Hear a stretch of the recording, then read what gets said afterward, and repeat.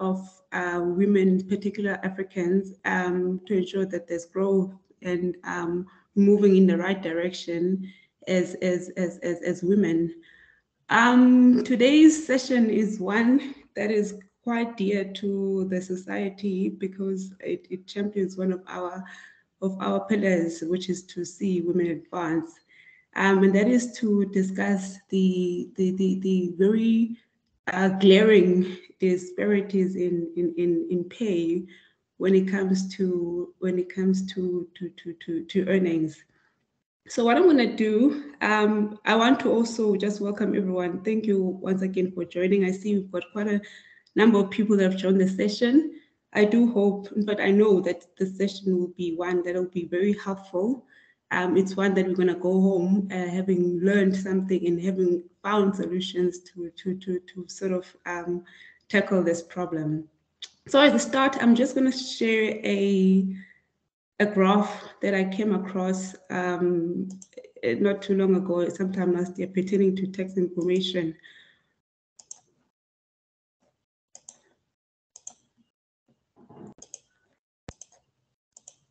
Okay, this, I hope you can see my screen. If I can just get an indication if you're able to see the graph projected. Yes. So this is a graph which I came across in one of the business newspaper publication. It's one of the taxpayers that are in South Africa. So at the top, you will see that South Africa has about 5 million plus, little over 5 million taxpayers. And within that, there's a split. So if you look at the bottom, you've got female that are represented in red, and then male in blue. And so whatever you see in the graph in red is basically the number of women that are taxpayer. At the top, the split is 53, it's about 54% and 46, which is not quite surprising because I think it's well known that men generally have better access to economic opportunities. And then now to get to the rest of the graph, when you start at the bottom, the split between the male and the female taxpayers, it's more or less about 50% up until you get to a point, the threshold 350 to 500K. This is now earnings per year. So this could be earnings from any form, employment, business, anything basically. Once we get beyond 500,000, we start going to the higher threshold where income increases. The split starts showing disparity. And then we get to a higher threshold. This is now the more top earners in the country. And obviously with those, there are fewer in numbers. The split gets even more distorted or different in terms of the spread between men and female.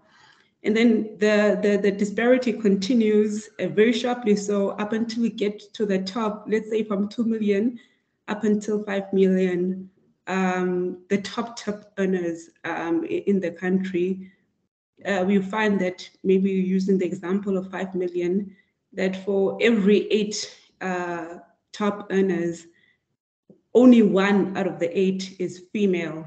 There's 7 out of 8 are male. So is this an indication that perhaps men are more hardworking? They contribute more for them to be such high or top earners? I had read a study not too long ago indicating that at any given time, there are slightly more female in higher education facilities, institutions. So one would think that naturally women will also be represented when it comes to earnings, because usually in South Africa, if you're more educated or highly educated, your chances of earning are higher. But that is not so based on information compiled by SARS. This is now from the 2021 information. So with that intro, we as ACWA thought that we can't just leave this to being a discussion and then something that we note and we move on. something needs to be done about this, especially as people who are already in the workplace. It can't be that we do the work that we do, but when it comes to compensation, we don't get compensated similar to our male counterparts. So we have, as part of this session, I'm going to stop sharing, two guests who are experts in this matter. I've got Professor Anita Bosch, who is currently part of the University of Stellenbosch.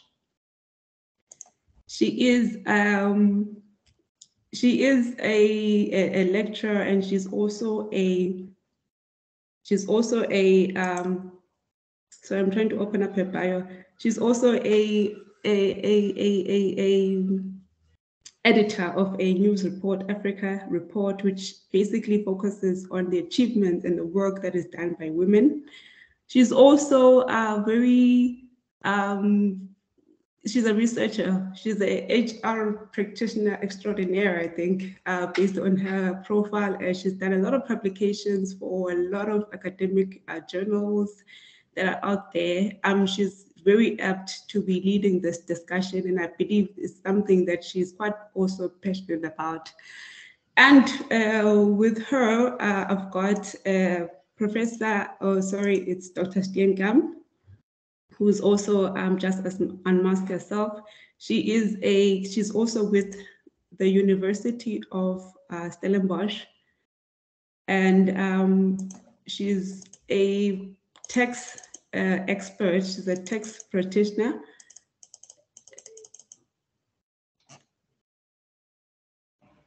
Sorry, just one moment. Yes, she teaches on the MBA as well as a postgraduate diploma in financial planning. She's an extraordinary professor in tax at the University of South Africa. She sits on the SAICA carbon tax subcommittee, which provides input to the National Treasury. So she is she's a master in taxation and a registered master tax practitioner. So with the information I had projected, she also works quite a bit in that type of information where tax information is compiled and presented. So the two ladies are going to be then taking us through the session where they will be highlighting the cause of the graph that I had projected, and also what the possible solutions that we can take away and implement so that that gap that I had projected will be closed eventually, so that maybe when we have a similar session in 3 years' time, the disparity will not be as severe. Possibly we will have closed the gap. So without wasting any further time, thank you, ladies, for taking us through the session, for agreeing to take us through the session. And I will hand over for you to then run with the program. You can just detail us what we're going to be going through, and then what activities we have planned for the session. And then at the end, I believe we're going to have a Q&A session, and then the session will then finish at 7 o'clock, sorry. So over to you, Anita. She allowed me to call her Anita, and as well as Leanne. Thank you. Thank you so much, Faziwe, and also Z, and to the ACWA for inviting Leanne, my colleague, who I work with and have actually for this year worked a lot with regards to the current women's report. Thank you very much for inviting us over just to chat. I think because the topic that we're talking about pay disparities cuts over so many diversity characteristics, one of which is gender. There's obviously race as well. And so tonight's topic focuses primarily then on gender. I'm going to ask Leanne, and she's going to be driving the slide pack for us because we've combined our slides. Thank you, Leanne. just for us to start off with the program that we have planned for you. If you can just go to the next slide, please, Leanne, so that you kind of know what you're in for. And we're hoping that, you know, a little bit later on we'll also you'd be able to be unmuted and then you know, chat to us and ask questions. So we're going to start off with opening and welcome, which has happened, and then in the presentation, I'm going to be doing a presentation more broadly speaking on the gender pay gap and sort of what would be reasons for it. Now, it is a hugely complex problem, and so therefore I'm giving one lens, and there are multiple lenses, you know, that one really can look at. Then Leanne's going to do a presentation on gender and taxes, more specific to what Feziwe started with the opening session.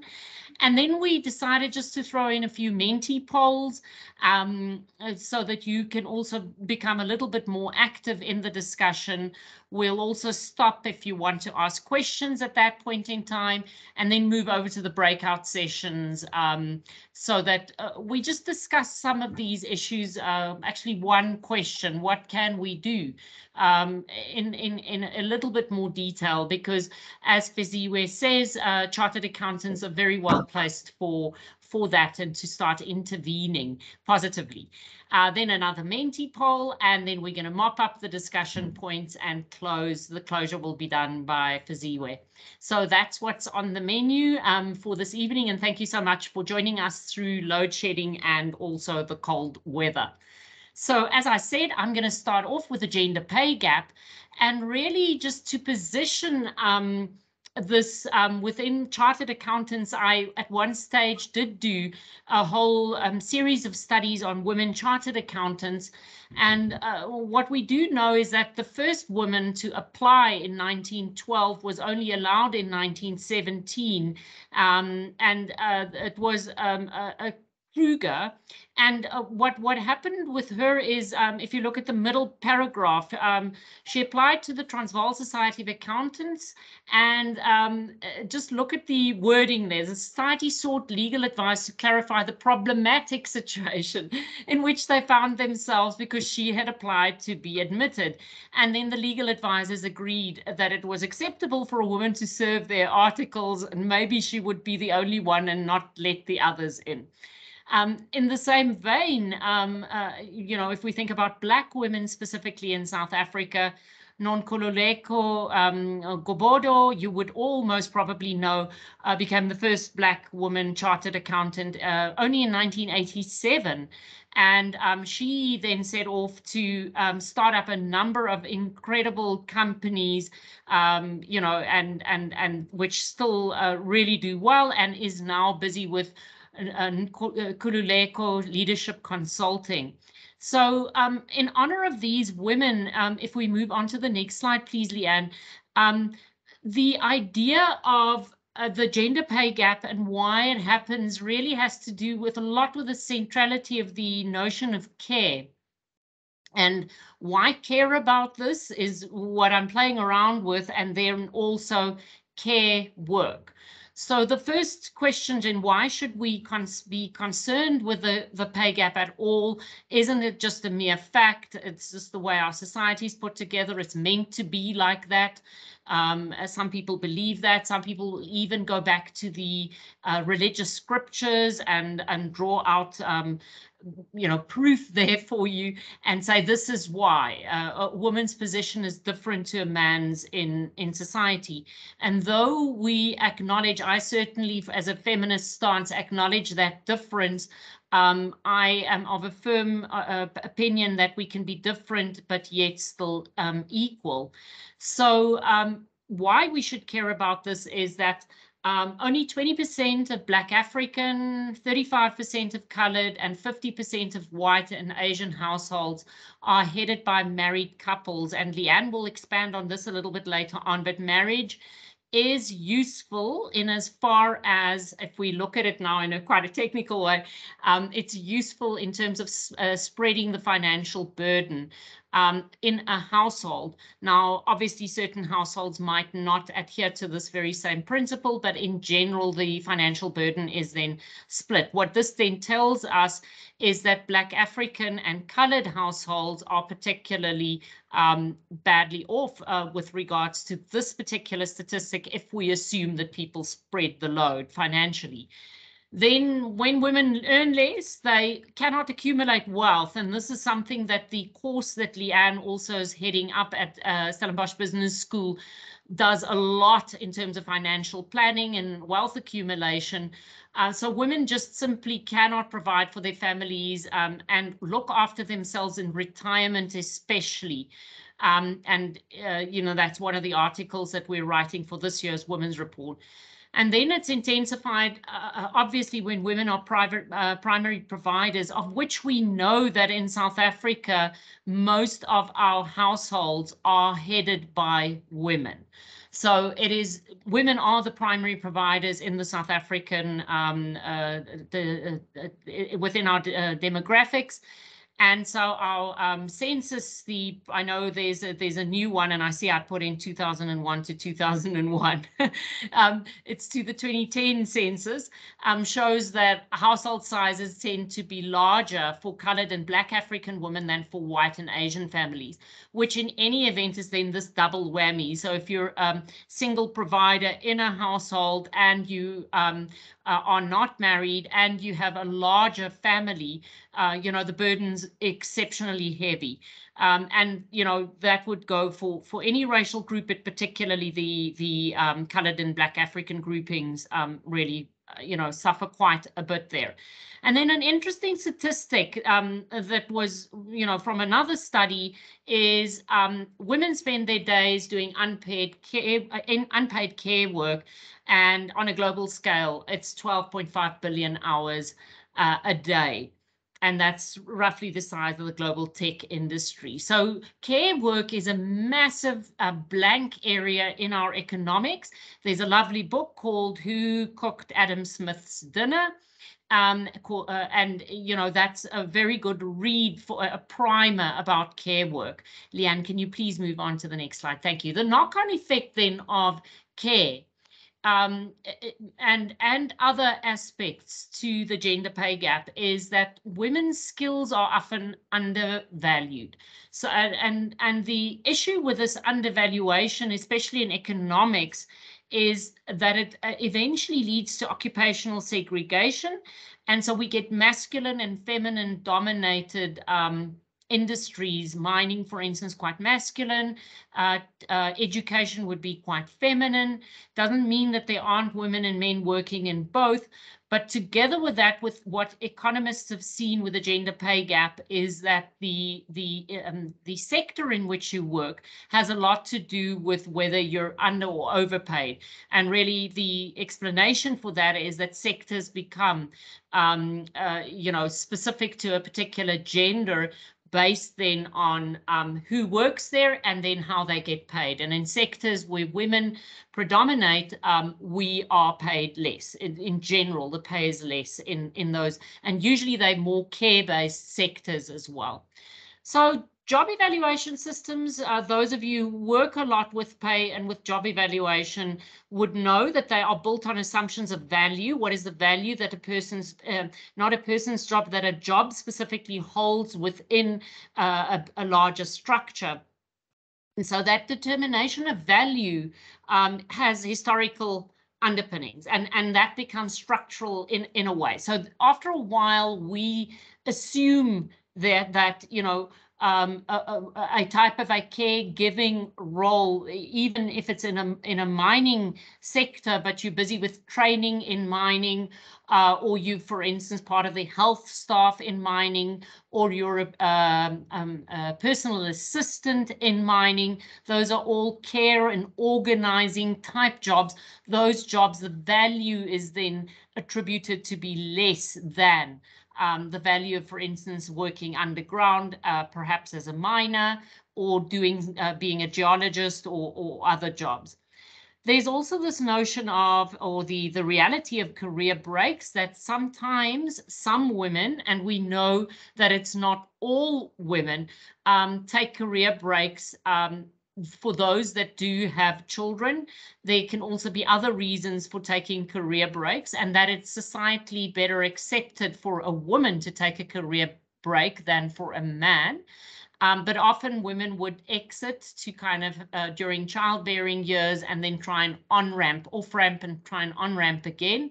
And that sets us back tremendously. So when you try and on-ramp again, your salary is hugely diminished. There's all kinds of ways for us to try and work around that, which I won't go into the details now of sort of solutions around that. The issue of shorter working hours, yes, you know, a lot of people will say, well, there is a gender pay gap because women work less hours. I'm sure everybody in this room would disagree to that, you know, because of your demands of your job, or if you've chosen to work half day. But we all know that if you do go down that route, you only get paid for half a day, but you end up doing a full day's work. And so that's never a good option for anybody, especially not for women. But shorter working hours are not the same as the hourly rate. And very often with women, it might be that we're not working shorter hours, but our hourly rate is in fact lower. And then the last point that I just want to touch on is with union representation, that unions are, except for one industry, which is the clothing and textile industry, unions are predominantly filled with men. And so gender differentials and structural issues within pay is not really at the top end, or, you know, for unions to delve into and to spend a lot of time on, and they rather negotiate on other issues, and very often then also uphold the structural inequality because they have a member base that needs to feed their, you know, pay every month towards the union. Next slide, please, Leanne. So Karamesini and Luaki Mogulo says that wage setting is a political, cultural, and economic process embedded in an institutional and societal context. And this brings in a little bit of the nuance of the complexity of the issue that we're dealing with. It is highly political in nature. We think, and for those of you in the room, especially as chartered accountants, would want to say that we have a pay structure, we have job evaluations. It is quite a fair way to judge jobs, but inherent in those structures is politics. I just spoke to value. I just touched on value as one of the elements. It is cultural, meaning the gender norms in our cultures would prevail, and certain of those norms would dictate and force particular patterns from occurring and reoccurring again. And then it is definitely an economic process, and we know with economic processes, there's only so much in the pie, and the pie has to be split in particular ways. So for instance, and then it's embedded within a societal context. So if with the legislation and so forth. So just coming back to the economic process is if the pie is not large enough, if we think about the Second World War, what happened in Europe is the men went off and fought. A lot of them were killed, came back only after the war ended. But in the time that they were gone, women entered into formal paid work, made ammunition, and were paid lower than the men initially doing that very same job. And so when men returned, these weapons manufacturers and other forms of factory owners had to make decisions, and the men were not happy earning these lower rates. And then a lot of women were asked to leave the workplace again, and place was shifted up to allow men in at the higher rate. So you can see it's, yes, it's an economic process, but it's highly political and imbued by culture. The next slide, please, Leanne. So my question, one of my questions to you is, why are chartered accountants paid so highly? You know, what is it? And looking at that, yes, you can say, most of you will say something like, we deal with a lot of complexity, or, you know, we're able to do math. and we do really well, and we can do statistics, and we study for quite some time. So, you know, we have scarce skills, and it's quite a tough course to do. We carry a lot of responsibility. We can also go to the history of accountancy. I just mentioned at the very first slide, the first woman was allowed in 1912. I should actually follow up on when the next one came along, but it was much later. So the reality is that women have not been in accountancy for a very long time, and men have been in the, you know, in that occupation.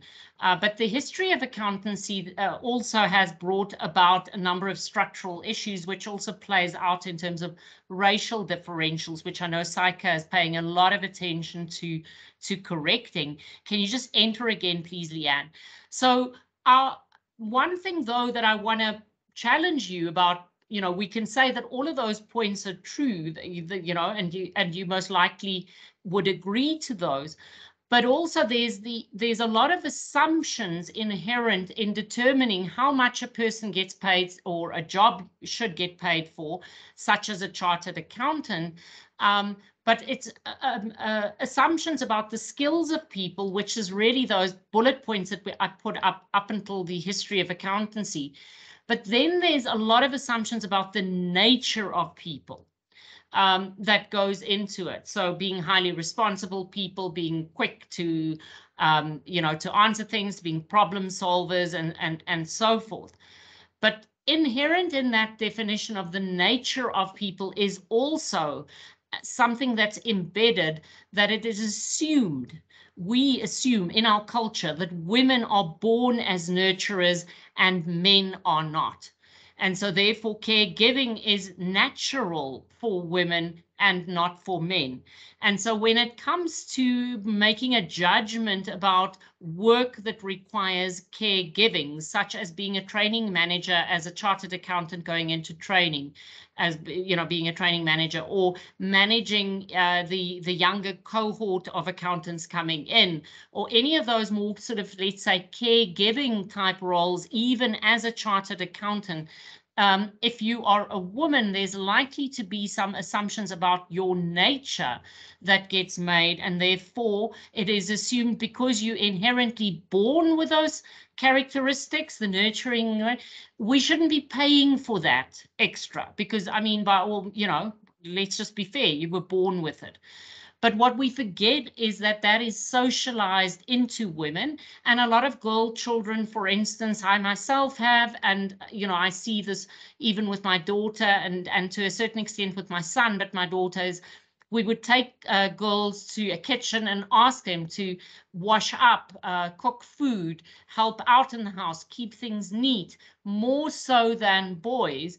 And so it is really socialized into you to a great extent. And for that, we need to be paid. We've worked a long time to craft the caregiving skills, but it's seen as something that's inherent, and so therefore it doesn't need to be paid for. Next slide, please, Leanne. So practically then, I've spoken about care. Care is a big construct within the pay gap, and then the value that we attribute to care. And then a number of other practical things like career breaks, number of hours, and so forth. When we look at the gender pay gap, it's really split into two areas. And I've taken this from a guide that I did a while back in 2020, and it is available for free download on the Stellenbosch Business School's website. And in this, I explained that there's really two levels that we're working on when we're talking about the gender pay gap. So if you listen to a radio program or on TV or this article about tax, people will be talking either to the individual level or the collective level.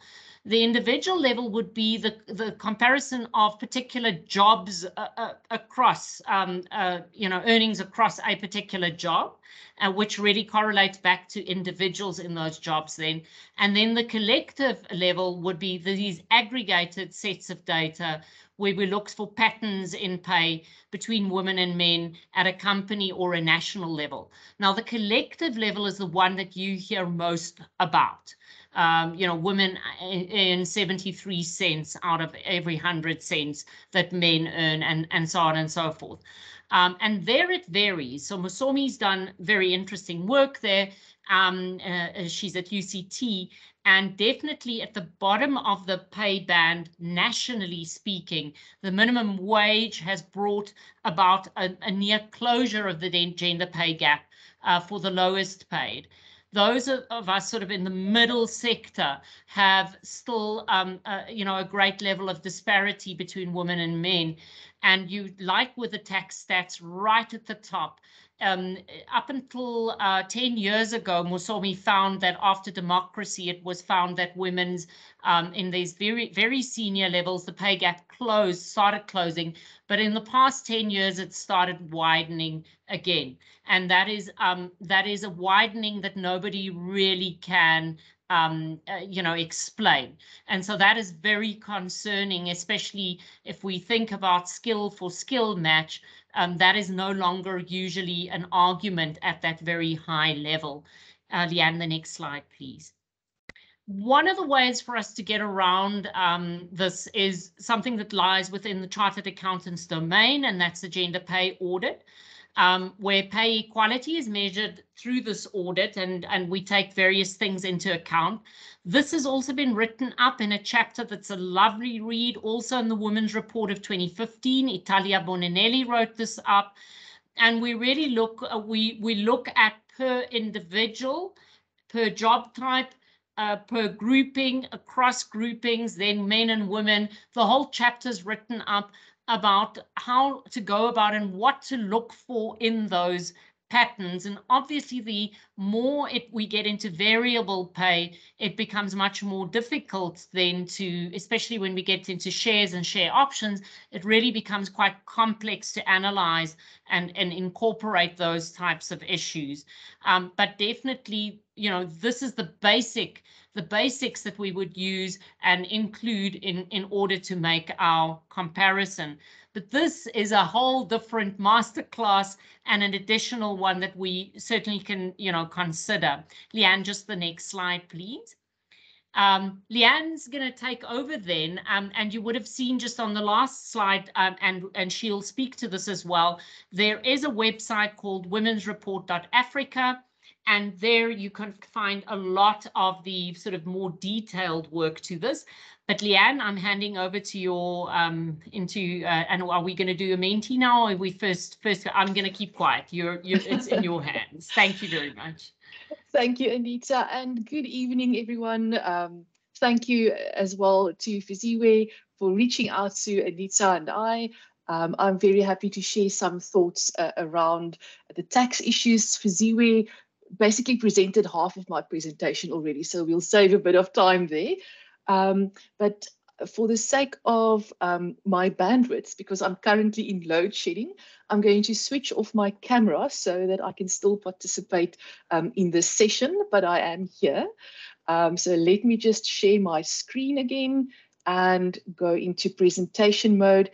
Anita, can you see my PowerPoint? You're perfect. All right, thank you so much. Okay, so Anita did an excellent job on contextualizing the gender pay gap. And so I'm just extending that a bit by looking at how the gender pay gap manifests in the way that our tax system is structured. So just to provide a bit more context of where the taxes fit into the bigger scheme of things, a government essentially has three macroeconomic policies, the tools that it uses to influence the economy. So the first one is monetary policy, where changes in the interest rates and changes in the inflation rate affect our pay patterns, household expenditure, asset prices, and so forth. Then exchange rate policy, as the name suggests, talks about the value of the domestic currency, the South African rand, for example, relative to other currencies. But our focus this evening is on fiscal policy. Now, being accountants, we know that for every debit, there must be a credit. So fiscal policy consists of income and expenditure. So governments incur certain expenditure, for example, on infrastructure, on schools, on hospitals, but they have to fund that government spending somehow. And so the income side comes from tax revenue. But if those debits and credits don't balance, the government has to borrow money. So we look at the income side and the expenditure side. The focus of this evening is on the income side, specifically on the tax revenue. So the traditional notions of men as the breadwinner and women as the caretaker, as Anita explained, has also influenced our fiscal policy. So fiscal policy is not immune to gender stereotyping. So over the centuries, tax laws were designed by men for men. And this has changed slightly over time, but there are still some issues with tax laws, not just in South Africa, but globally.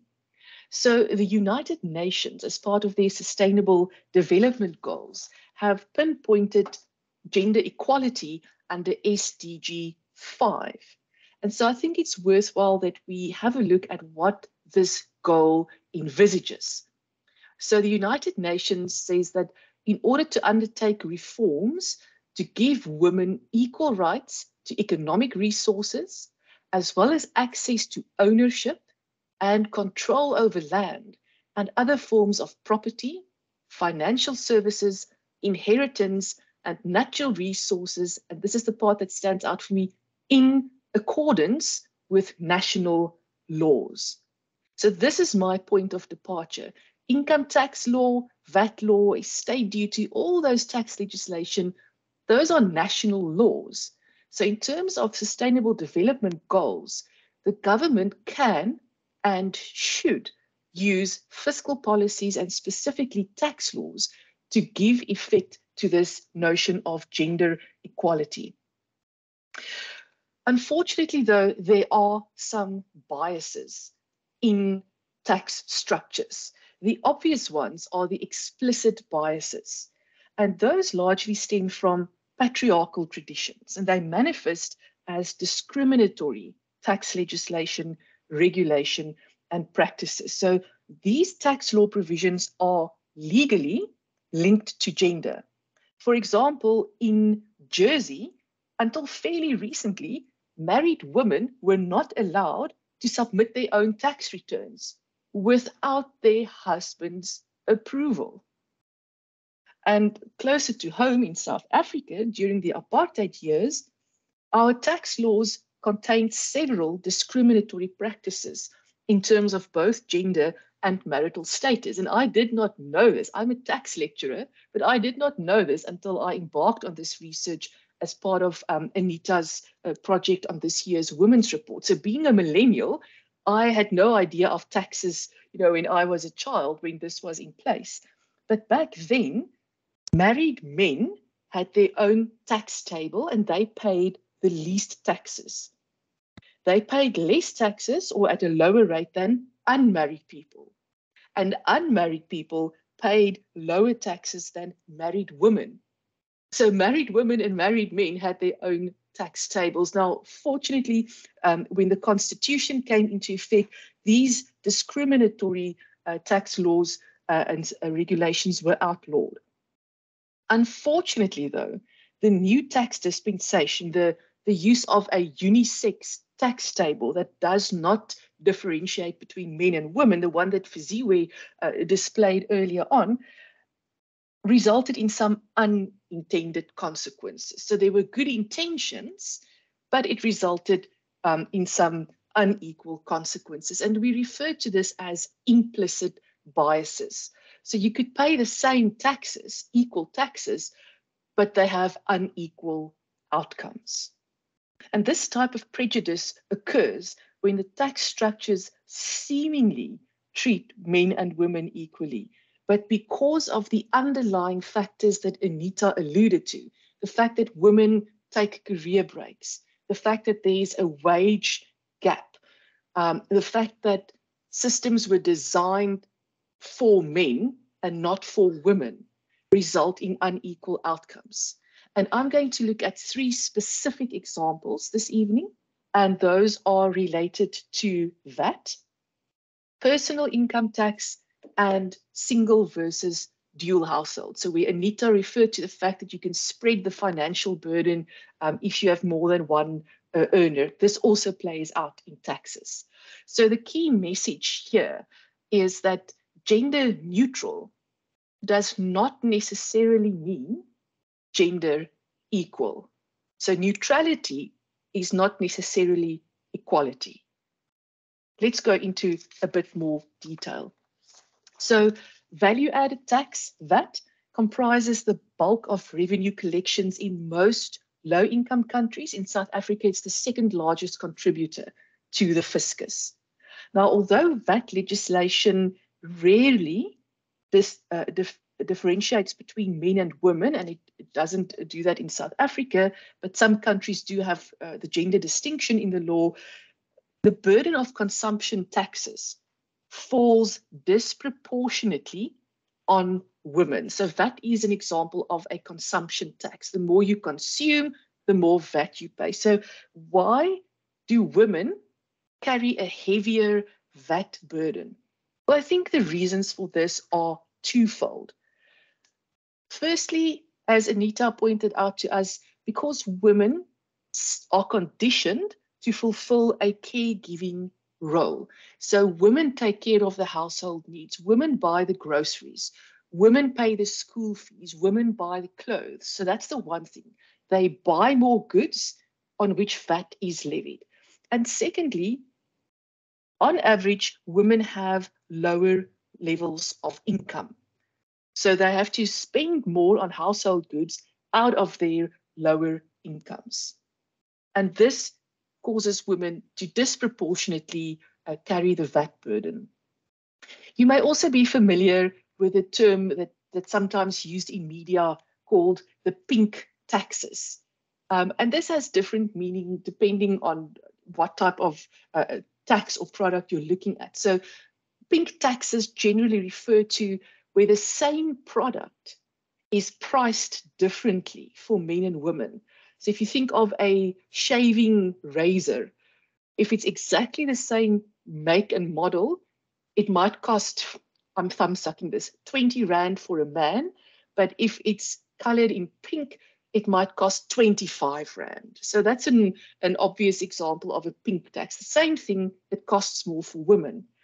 But more worryingly than that is where women have to buy certain products like feminine hygiene products that causes us to spend more on each month as part of our savings. So in order to help alleviate the VAT burden, governments have introduced various forms of VAT relief. And in South Africa, I'm sure you know that we have a list of zero-rated items. So instead of charging the standard rate of 15%, in this case, VAT is charged at 0%. So examples would include basic foodstuffs like brown bread and maize meal and fresh vegetables. Unfortunately, not the stuff I like red wine and chocolate. And also paraffin that's used for lighting and heating are zero-rated. So the idea is that the retailer doesn't charge 15% VAT. So theoretically, at least, these products should be cheaper. And the cost saving should be passed on to the consumer. We know, though, that practically this is not always the case. Now, more recently, due to increasing pressure from community advocacy organizations, some feminine hygiene products were also included in the zero-rated list. And sometimes the media refers to this also as a pink tax. So my question to you, and this is something that we can also discuss later on in the breakout session, is should we expand this list of zero-rated items? Should more items be included here to alleviate the burden on women? But bear in mind, if government reduces taxes on one side, it has to increase taxes elsewhere. The fiscus must be in balance. So we have to recognize this, that it's not as easy as just saying, okay, increase the list of zero-rated items. There will be a knock-on effect elsewhere. The second item I want to point out is that of personal income taxes. And Friziwe did a great job in introducing this, so I can spend a bit less time here. I do want to mention that South Africa has a progressive personal income tax system. Being chartered accountants, you would know what this means. So essentially, because of our historic high levels of income inequality, the tax system was designed to bring about wealth redistribution. Whether it has actually succeeded in doing that is another matter for another discussion. But the idea is that the more you earn, proportionally, the more tax you pay. So this is in contrast to the company's tax rate, for example, which is a flat rate of 28%, soon to be 27%. That is a regressive tax. So it doesn't matter what your income levels are, whether you are wealthy or poor, you are slapped with the same tax rate. So the progressive income tax is a very good idea. And as I mentioned before, the unisex tax table, a good idea, good intentions, but it did have some unintended consequences. So they removed the explicit biases, but there are still some implicit biases. Let's have a look at some of the tax statistics, which, as you know, is an annual report from National Treasury and from SARS. So the figures that I have here are compiled using the data from the tax statistics. So if we look at a gender analysis of the recent tax statistics, we see that there's a slow but steady increase in the number of female taxpayers, actually in the proportion of female taxpayers in recent years. So starting at about 44% in 2017 and slightly increasing to 46%, as Friziwe pointed out earlier. So currently, 46% of personal income taxpayers are women. Remember, this is not for all taxes. We don't have the gender disaggregated data for VAT, for example. This is just for personal income tax. Now, despite this, despite women making up almost 50% of the tax base, women contribute only 1/3 to personal income taxes. So almost 50% are women, but nowhere close to 50% in taxes. And why is that? Of course, it's symptomatic of the gender pay gap and the other issues that Anita alluded to. So women have lower levels of taxable income, and this translates into paying less taxes. It's not because the tax system disproportionately benefits women, it's because women have less to start with, which the government can tax. Right, so let's go into the figure that Friziwe displayed earlier on. When we conduct a gender distribution in terms of the income tax brackets, we see that it's evident that women are concentrated more here in the lower tax brackets, almost equalizing in the middle.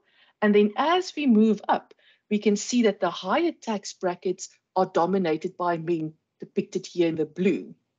And in fact, if we look at the top earners, only about 14% are women. And Anita raised an interesting question to me when we discussed this earlier on, and I still don't have an answer for that, and maybe we can get some insight from the group. If women pay less taxes than men, should we even look at the tax legislation to try and equalize or narrow the gender pay gap? Does it make sense to target women if women contribute less to personal income taxes? I don't know yet. We'll have to investigate that in a bit more detail.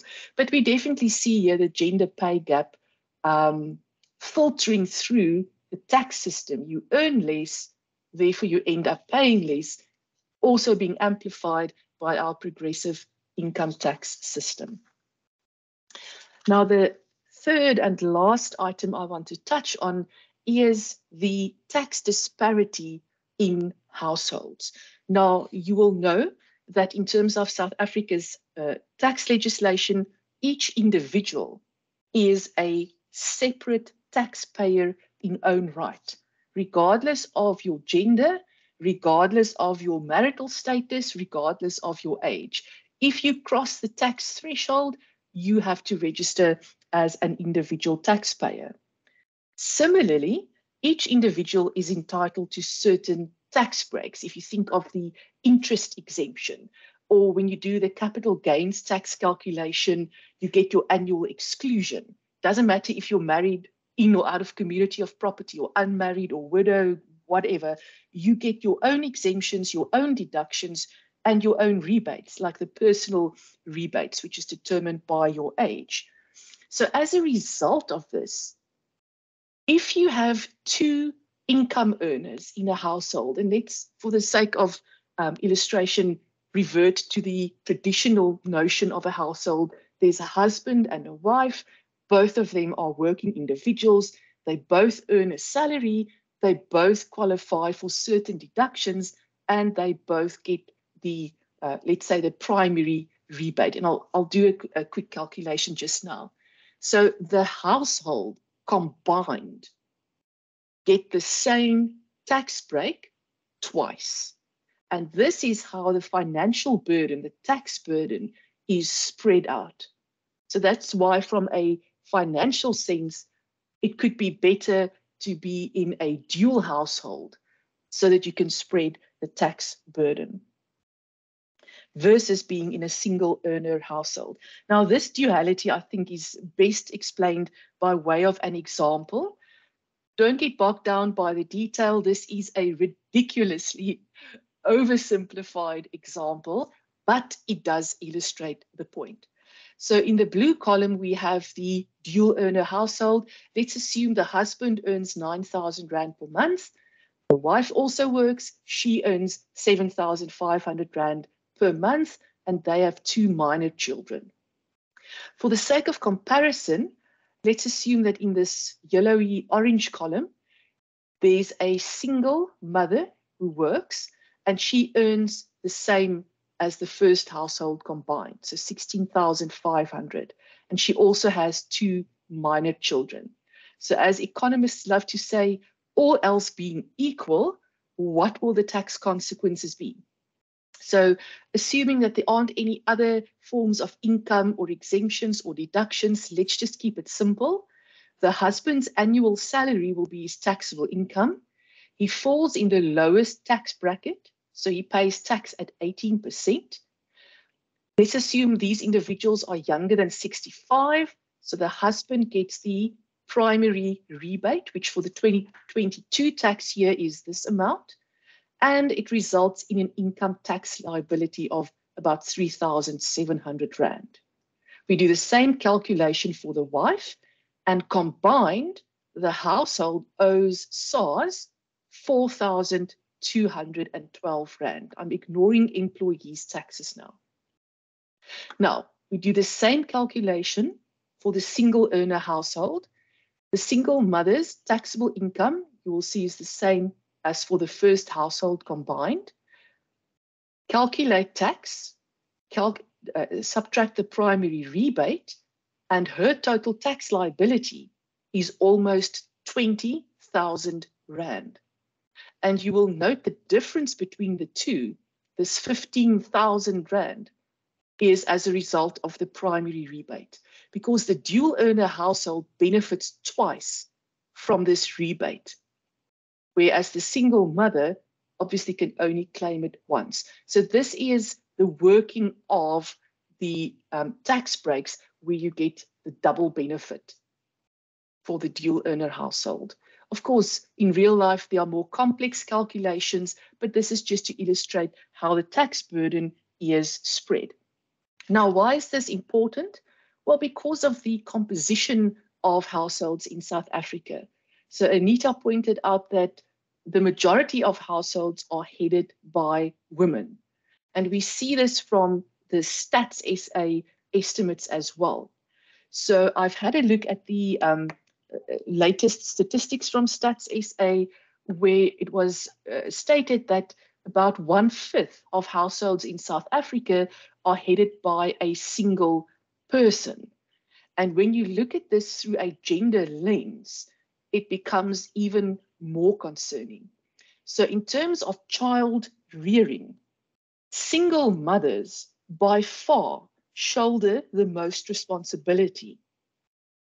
And the stats show us that 42% of children live only with their single mother, compared with only 4% of children living with a single father. So not only are women the breadwinners, but by far the majority, they have to take care of the kids as well. Not just in terms of the financial burden, but also the opportunity cost. So they have less time to spend on their careers or running a business, and they have to take care of the kids.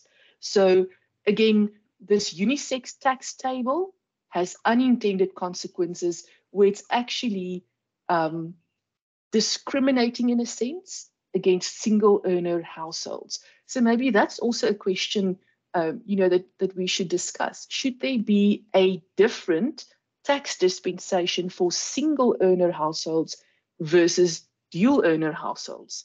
In some overseas countries, for example, there are certain tax breaks and tax credits that you can get if you have children, or if it's a single earner household versus a dual earner household.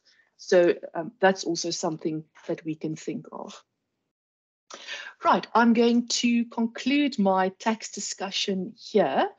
And Anita, let me just pause here for a moment. Anita, would you like to take some questions at this stage, or should we go into the Menti poll? I'm just looking at it's past. So I don't know whether there's Faziwe, are people able to unmute themselves, or maybe I see most of them are not. Okay. I'm just wondering whether or Z, whether we should just allow perhaps for a question or two that somebody might have. Perhaps you can just type in the chat if there's a particular question. I'll just quickly monitor the chat, and I don't see a particular question. So Leanne, maybe if we move on to the Menti in the meantime, and I'll be monitoring the chat. And so I'd like to invite everybody here, if you have a question, please type it in, and Leanne's going to guide you through Menti. Okay, thank you, Anita. So I typed the link in the chat box. You can either use your phone or your laptop, folks. Please go to www.menti.com. It will ask you for a code, and you type in this code, and there are 3 questions. So menti.com, and that's the code. I will display it now as well. So let me go into presentation mode. Anita, can you see my Menti screen display? Yes, and it's correctly displayed. All right, thank you. So please, there are 3 questions. You can go through those questions at your own pace. You don't have to wait for me. But the first question asks you, does your company perform an annual gender pay gap audit? So does your company perform an annual gender pay gap audit? The second question. Leanne, just before you continue, just to make sure that everybody understands, if you click in the chat on the link that Leanne's provided to you, and then right at the top of the screen that's showing at the moment, there's a code that you insert, and then you'll be able to do the quiz. Thank you, Anita. Okay, so there are 3 questions. Let's go to the second question. The second question asks you to rank the steps that an organization can take towards closing a potential gender pay gap. So from most important to least important, in your opinion. And of course, this is anonymous, the voting. So you please feel free to cast your true opinion here. I see that there are 5 votes here already. And still in the same poll, so you don't have to leave the poll. The third question, how equipped do you feel in advising an organization on salary equalizing strategies? And you can slide that scale from least equipped to feeling most equipped. So we'll leave this poll open for at least another minute to give everyone an opportunity to vote. And afterwards, we will have our breakout session where we will discuss the question which Anita and I will share in a moment. So there's a question also in the chat. There's Obakeng is asking, is there some progress surrounding the non-provision of a payslip before accepting a job offer similar to the USA in South Africa? Obakeng, I stand to be corrected, not that I'm aware of. I'm not sure whether anybody in the room has more recent information. I've not actually been following this in particular. But what, it's still very much a practice that most companies use. The more it gets discussed in the media, the more there's awareness around it. As far as my knowledge goes, there isn't any particular aspects of our legal system, or let me rather say our acts, that prevent a company from doing so. But I'd say that the companies that are much more in tune with regards to pay equality would be the ones that do not ask for pay slips any longer.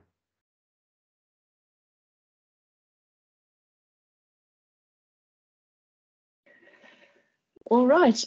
I'll leave the poll open so you can still participate, but I'm going back into my presentation because it is time for the breakout.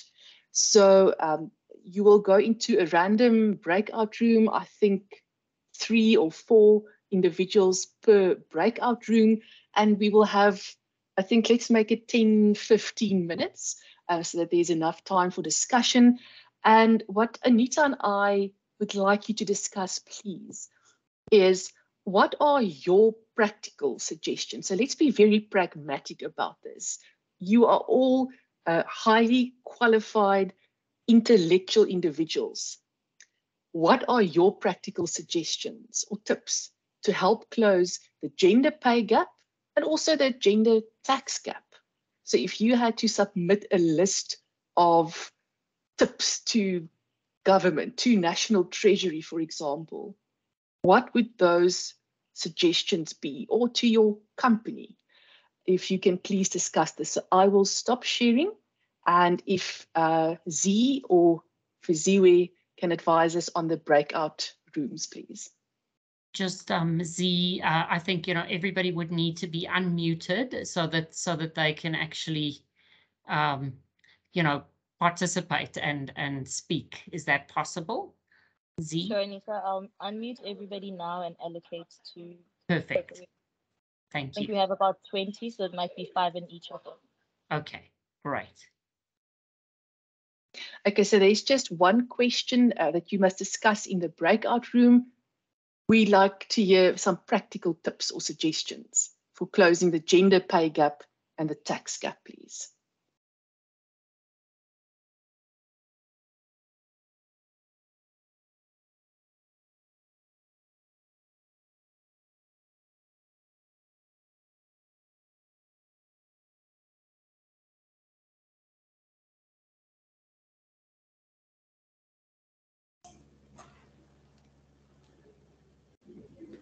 Sorry, Z? Yes, Pedro? Yes, are you allocating the groups? Yes, I am. If you can just give me 2 minutes, please. Okay, 2 minutes.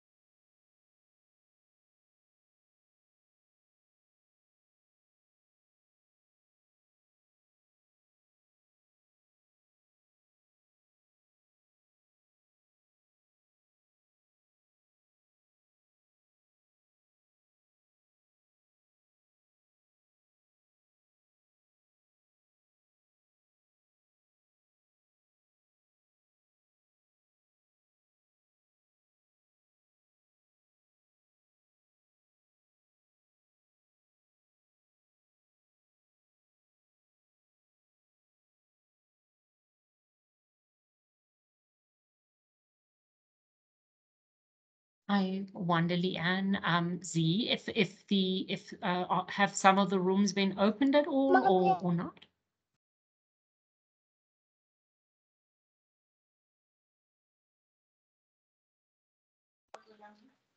Hi, Anita. Yes. I'm trying to open the rooms. I'm having a little trouble. Okay, don't worry. You know what, Leanne? Let's not do the breakout rooms then. If it's there's always technology is wonderful until it doesn't want to do what you want it to do.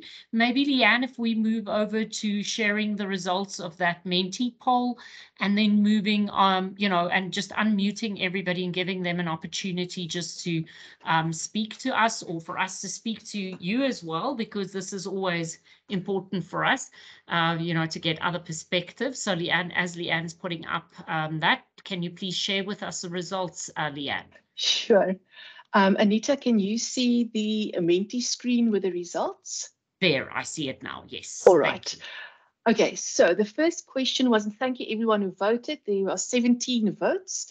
Does your company perform an annual gender pay gap audit? Anita, are these results in line with what you expected? This is more your area of expertise. Yeah, so this is an area that I think as chartered accountants, we can certainly do a lot more in terms of pushing at board level, especially as good pay practice means that we really should be insisting. And the Employment Equity Act changed in 2013. There was a particular clause put in, strengthened, quite frankly, towards pay equality, equal pay for equal value. And it's worrying that companies do not perform this pay gap audit. And again, I'm saying in the Women's Report of 2015, there's a whole chapter on this, how you can go about actually doing that. And so I'll put in the chat the Women's Report address and then just let you know which one. But definitely companies are not taking it up as seriously as they should. And this is something that a chartered accountant can do quite easily. Yeah. Thank you, Anita. I'm just wondering now, do you know, and I don't want to put you on the spot, but do you know that for listed companies, as part of the ESG disclosures, this would probably fall under governance? Yes, it should. And do we see brilliant question. Do we see better disclosures or conducting the gender pay gap audits by listed companies? I'll tell you by the end of the year, Leanne, because that's two of the MBA students are actually doing a study exactly on that. Okay, I was just curious. Types of disclosure, and it's meant to be. You're absolutely right. So according to the King requirements, very specifically fair and responsible pay. It's in King, and so any board, could be taken to task that they're not meeting, the requirements.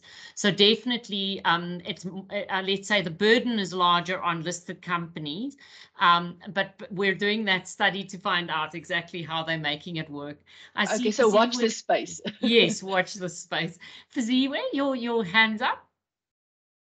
Okay, yes, just on that point, I understand that companies need to submit to labor their EE reports. I mean, surely that should be assisting in trying to address some of these inequalities. Yes, I know that is more focused on indicating the number of people, maybe, or female, on middle management, top management. It doesn't drill down to the actual pay. But surely those requirements assisting in ensuring that the gap gets narrowed. Yes, so definitely that's the income differential statement in the Employment Equity Act. That's part of the equity report that's submitted every year for companies with 50 or more employees.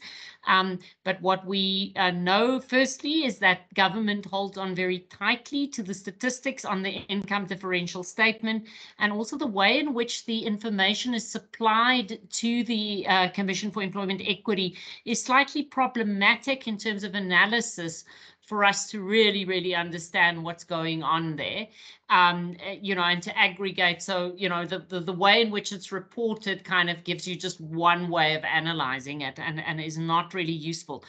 But if a company and those that are larger than employ more than 50 people do need to do it, if they go through those motions, they're likely to pick up a number of patterns, but that's not exactly the same as an audit, as you would know.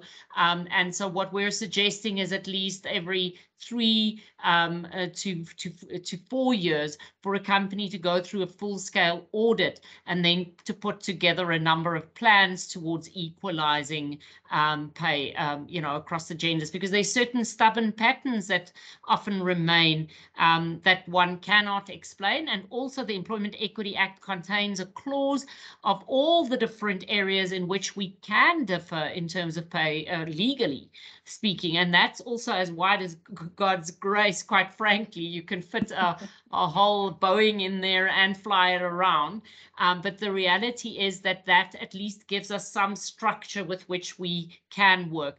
Again, I want to refer you to the chapter in the Women's Report 2015 that I think you'll find very, very useful in this regard. Thank you, Anita. The next question, we ask you to rank the steps an organization could take towards closing a potential gender pay gap. And Anita, I'll let you talk through the results. Yeah, and so it's lovely to see that people say, the gender pay audit, which again, I think is just one of the tools that auditors have, and chartered accountants have. The policy on pay equality, yes, but even if a company doesn't have that, the Basic Conditions of Employment Act and Employment Equity Act suffices, and stands. So very often we want to kind of jump to policy, and then we have to negotiate with unions about it and so forth.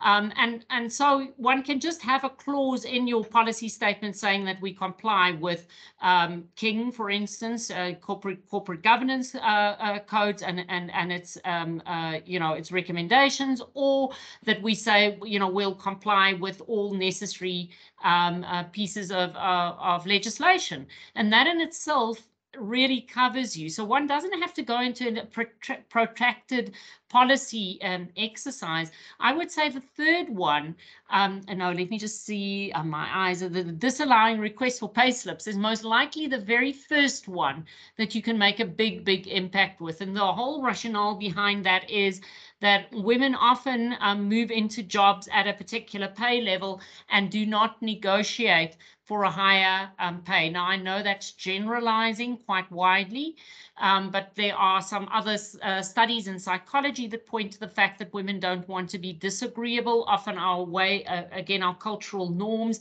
especially we know in South Africa, if you think about the Afrikaner culture, if you think about Zulu culture, Xhosa, and so on, it's, women have to be demure, you shouldn't stand up against a man. Know your place. Yeah, in fact, in the Afrikaner culture, there's a lovely piece that's written about it, that women should be the martyr. You should be the mother and the martyr, and sort of support the man. And so I know I'm amplifying culture. It doesn't work exactly like that for everybody, but just as a point of illustration. So with that, it means we're likely not to negotiate around entry salary. And so if we enter into a chartered accountant position at a lower salary than the others, and we then move over to a next job and have to submit a pay slip of which they then just add 10% to that pay slip, you keep being behind. You never make up that gap. And so the issue is really to say any good company should have a job evaluation in place and a salary structure.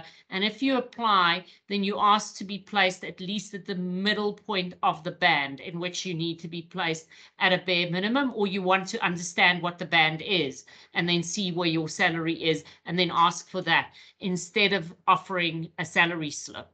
And that's actually the very first thing that we can make a very big difference on. A job evaluation criteria, that's a long discussion, but that in itself also is very value laden, and it's enforced by the structural inequalities that have come over many centuries. Thank you, Anita. And then the last question was, let me just remove the picture.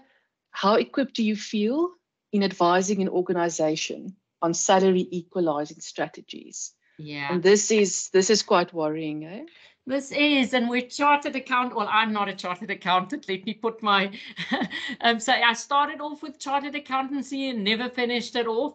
Have accounts 3 though.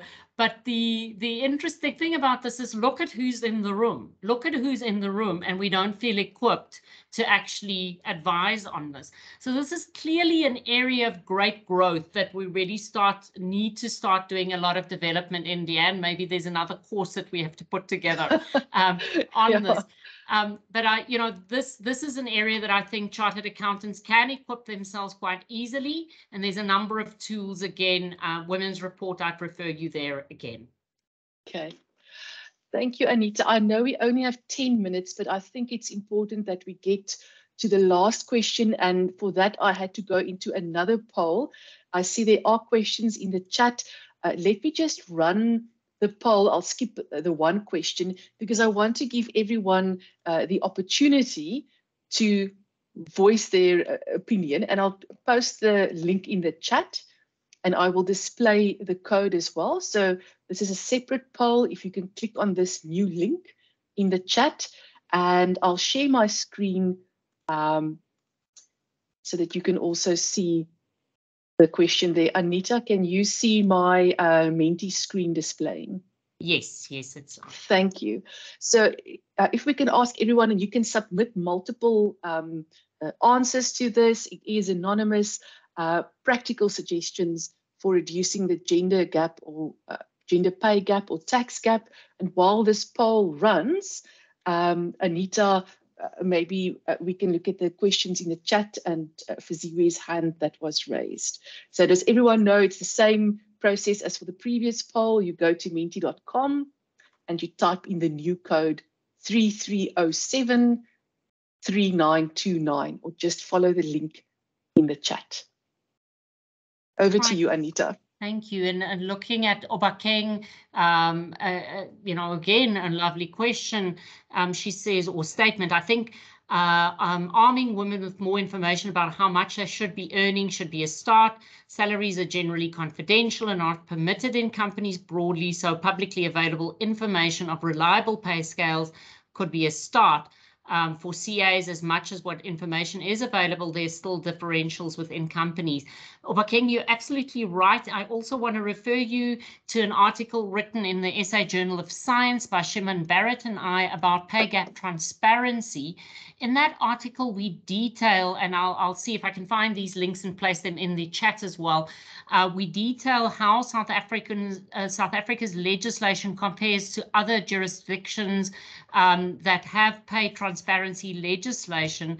And in there, the first thing that people don't really know is within the Basic Conditions of Employment Act, there is a clause that says that basically what it boils down to is that employers cannot mandate employees to remain quiet about their own salaries. So the notion that we sign a contract and say that we'll keep our salaries confidential is actually not completely correct according to the Basic Conditions of Employment Act.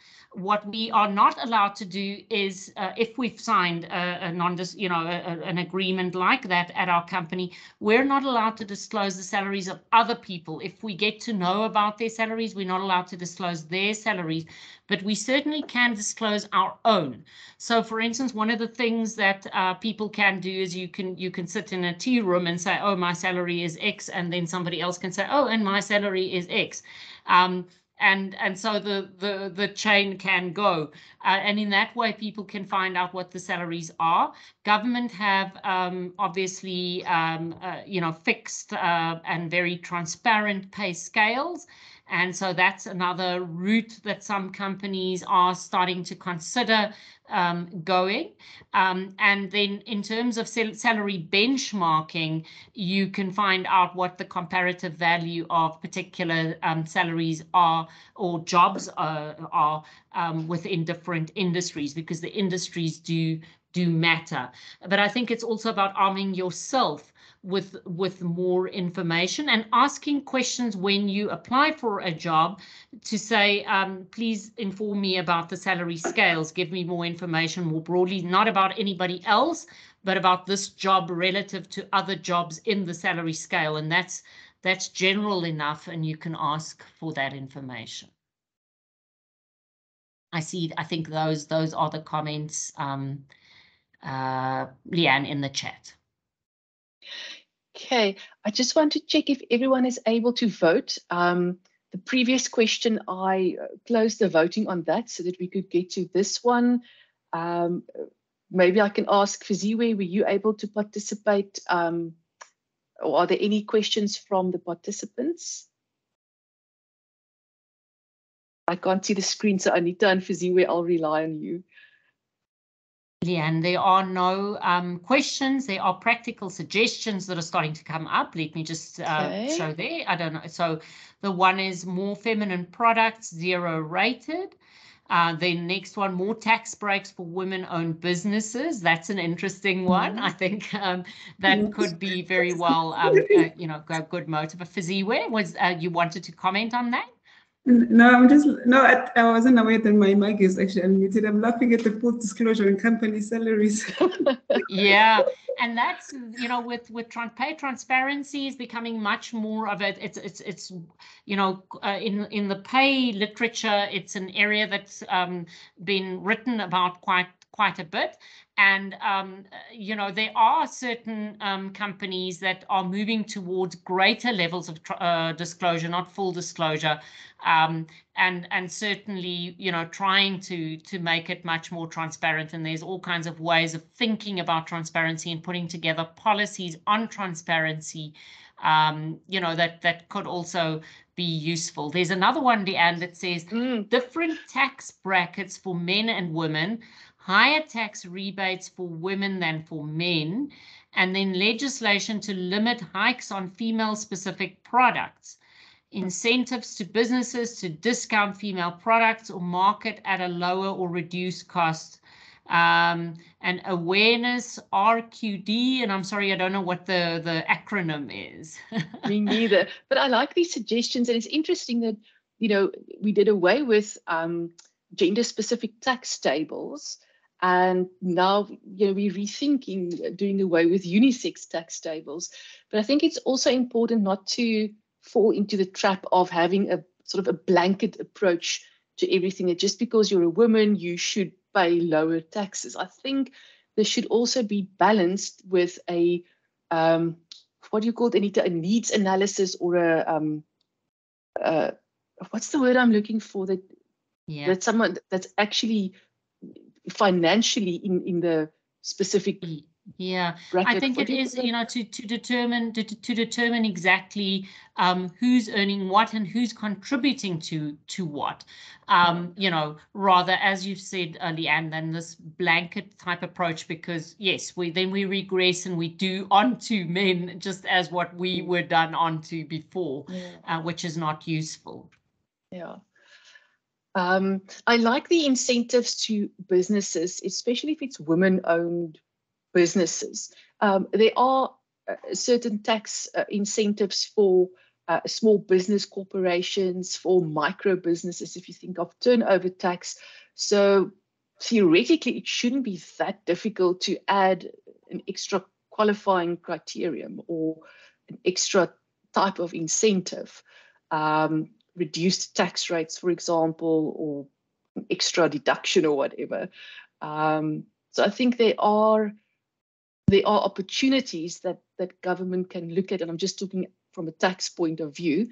And we do have the Davis Tax Commission, for example, who are mandated to investigate specific things.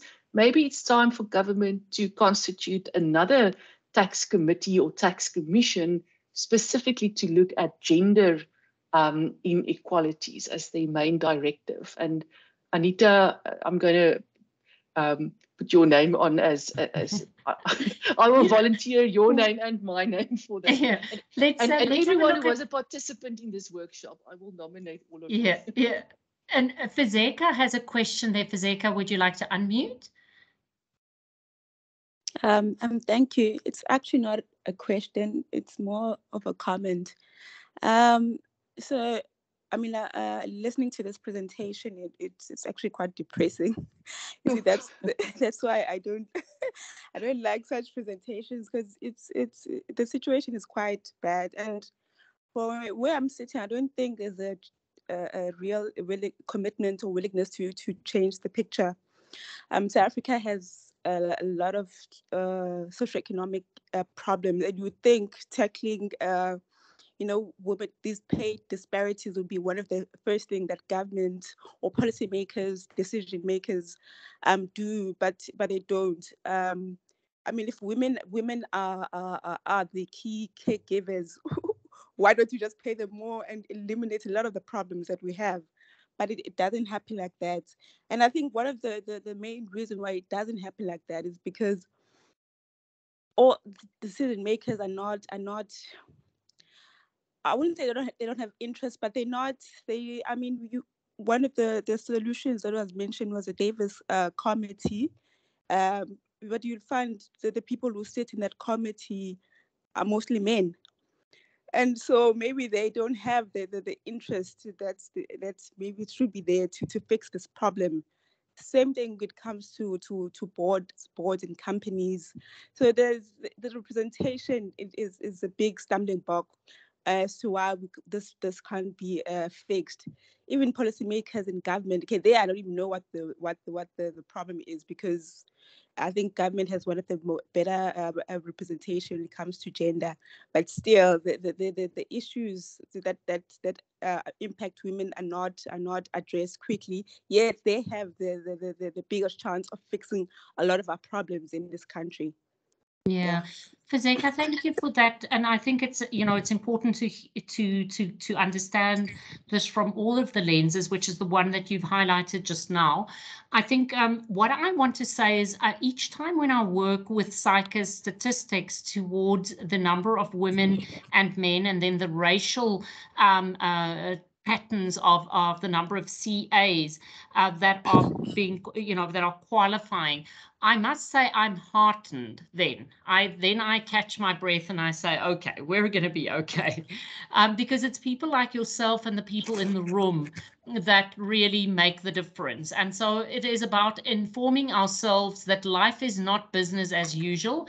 I remember very poignantly one MBA class that I presented about gender inequality, and an answer came from one of the men in the class that said, that's just the way business works, make peace with it. And I am not of the opinion that this is the way the economy and business works. And I know that it is us. We are the people that actually, that deal with creating these spaces. And so in that sense, I think there's still a lot of hope for us to educate ourselves, and then to start with active things, as I've said, just a small thing like pushing back on salaries. You will be in management positions, or are in management positions at the moment, setting the tone for how things should happen. Mankhadi, you also have your hand up.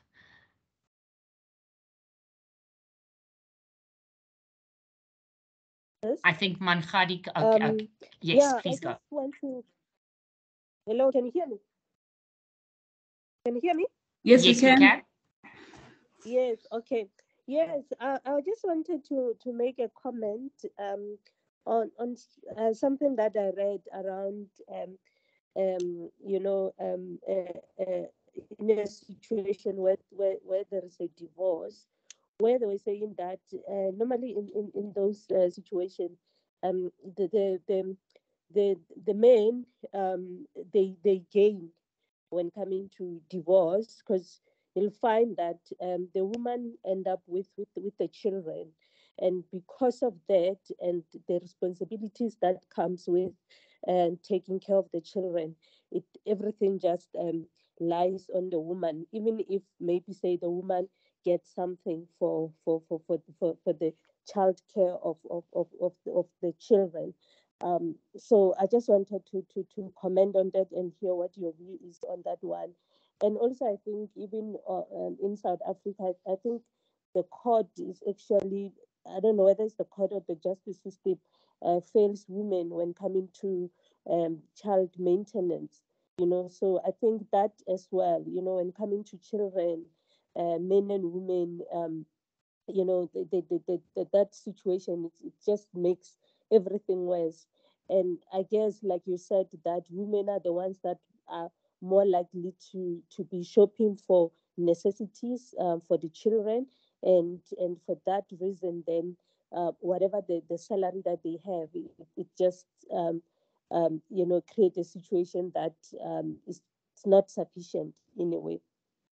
Yeah, that's what I wanted to say. Thank you. Thank you very much. Just to touch on your last excellent comment, one of the suggestions that I'm looking into, because my presentation is based on an article that I'm contributing to this year's Women's Report, so it's still a work in progress, is that in some countries you get a tax deduction for childcare costs. So the school fees, the school uniform, those types of private expenses that are disallowed in South Africa. Maybe, you know, we can lobby government that those types of costs should actually be tax deductible, especially if you are a single earner household. So I'm just putting that out there. And Fiziwe also posted in the chat, can care work be compensated? It can, and it should, but who should compensate for that? Is that Anita? You are more experienced with this than I am. So this is about the value judgments of different types of work, and so care work at the moment in Germany is included in GDP, and it makes up 1/3 of GDP, of the German GDP. So we need to, and we've been putting pressure on Stats SA. I was part of a panel from Parliament that had the Statistician General in the room, and we've been trying to put pressure on South Africa to also do the same, you know, and to do the calculation and include it in GDP. Once we have that in GDP, it starts getting another flavor. Now you can start saying, well, what is the contribution to the economy, and therefore how do we translate that back into workplace practice? So I know that there is a way for us to get around that. Fiziwe, I'm handing back to you. Okay.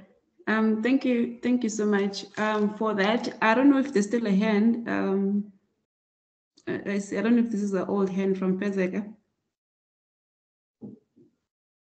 Oh, okay. No, I just wanted to make one small comment again. I think one of the suggestions is actually very personal, but I think one of the things that women can do to better the situation is to maybe have the guts or the confidence to try to demand more. I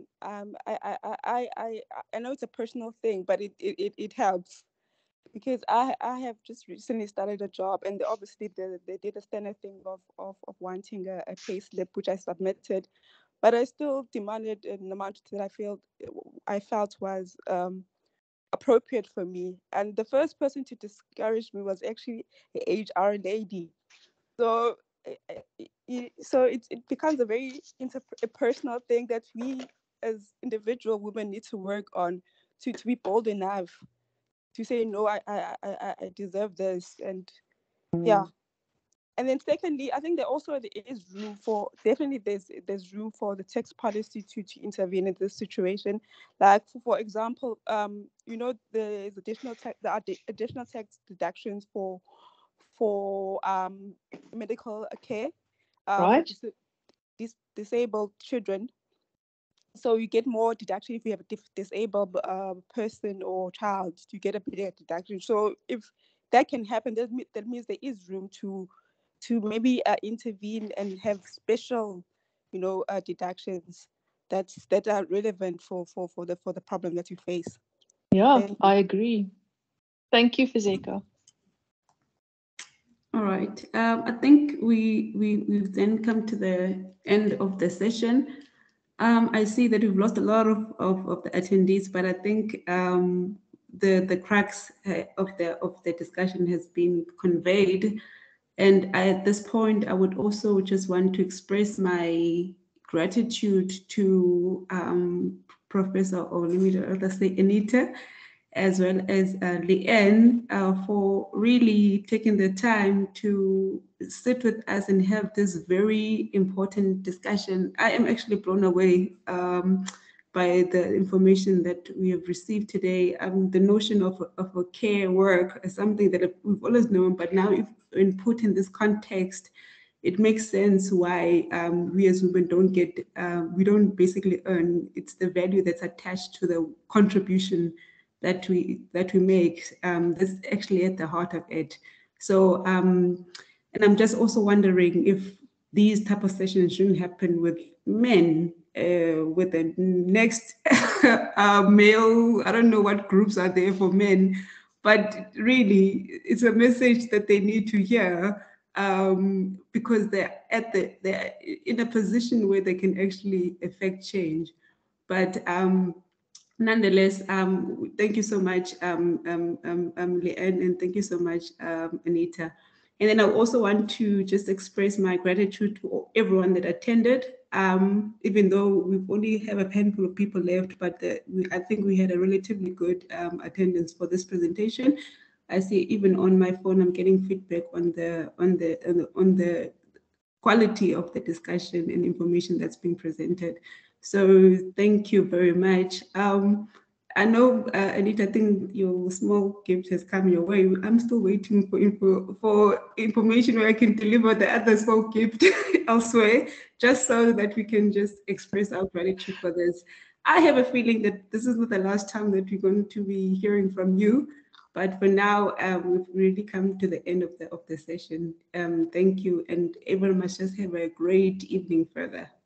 Thank you. And just if I may, there's information in the chat that I've placed in the chat on the articles, and definitely Leanne's two articles that'll be published in August of this year. And thank you very much for the opportunity. And then I think maybe at this point, I would want to just, if you are happy to indicate where else we can find you and the work that you do. I know that maybe we can find you on the website, the Stellenbosch website, and I know that there's work on the Women's Report, but if there's any other place that you would want us to find you, you're more than welcome to share and even approach us for that purpose. Thank you very much. I'm so over the hill. I was born before computers, BC. So no, I'm just joking. I'll definitely send you Fizzy, where I'll send you my details. And I know Leanne's slightly younger than me, quite a bit. And I'm sure that she's much more active on social media, but definitely the Women's Report's one of my places, and I'll send you some other details, Fizzy. Right. Thank you very much. All right. Thank you so much, and goodbye to everyone. Bye. Thank you. Bye-bye. Bye. Bye-bye.